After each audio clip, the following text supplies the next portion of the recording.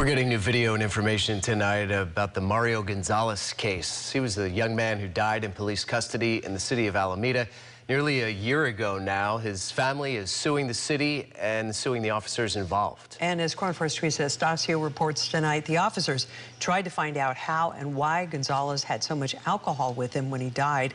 A warning, the video may be alarming to watch. Initially calm, then quickly becoming chaotic. That is what new video released by the city of Alameda shows in the death case of Mario Gonzalez. Come over here. We don't want you to fall down, okay? All right. They're getting your hand behind your back and stop resisting. Oh, no wonder. Police responded after a neighbor called 911 about a strange man in his yard. There's a man in my front yard talking to himself, and no mask.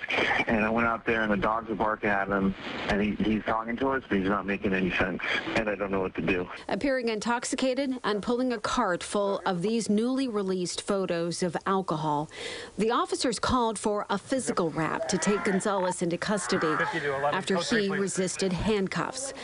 A part of the newly released document cites a city ordinance stating it is illegal to be drunk in public. However, while on the ground waiting for the restraint, Gonzalez passes out.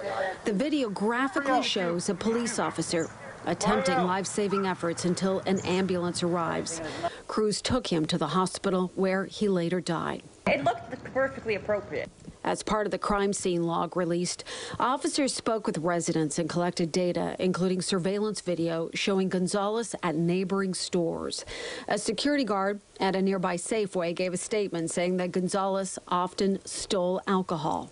A coroner's report found his death was a homicide, but that drugs, alcohol, and obesity contributed.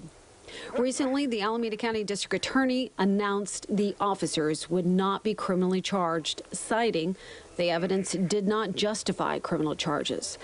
Currently, the officers remain on administrative leave as an external investigation continues.